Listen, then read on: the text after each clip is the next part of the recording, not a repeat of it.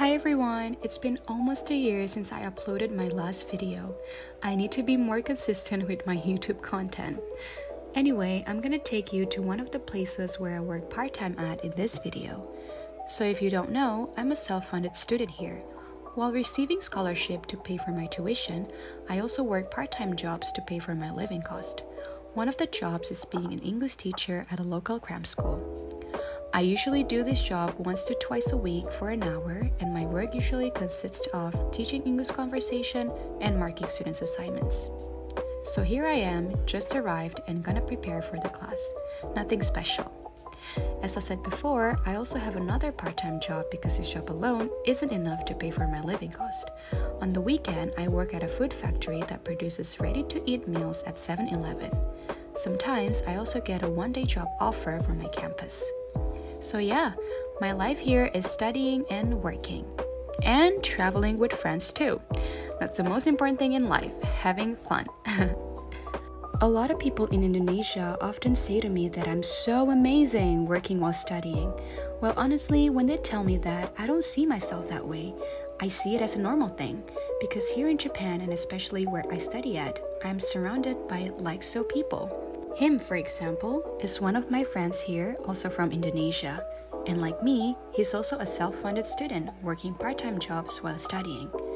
Not only him, actually, almost all of my friends here also have part-time jobs.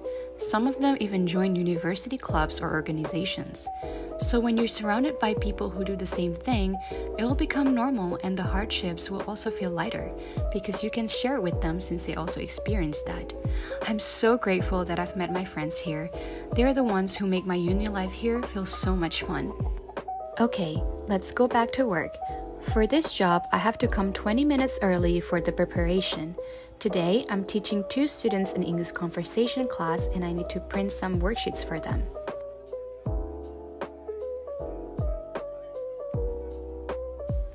My students are mostly from elementary school to junior high school, and I usually teach 2 to 5 students in each class. This time is a different class though, since I teach 2 high school students, so I have to teach them a more advanced English conversation. Some people also ask me how to find part-time jobs as an international student in Japan. Well, there are 2 ways to do that. One is you find it yourself through websites, application, or flyers. 2 is through friends' recommendation. I actually got this job and the job at the factory both from my friend's recommendation. I think this way is easier for me because you can just ask your friends about the job information before applying. So one tip for me is, always ask your friends where they work at. Alright, my work has finished today. The class was an hour and a half and I had fun. After I've cleaned the classroom up a bit, I'm ready to go back home.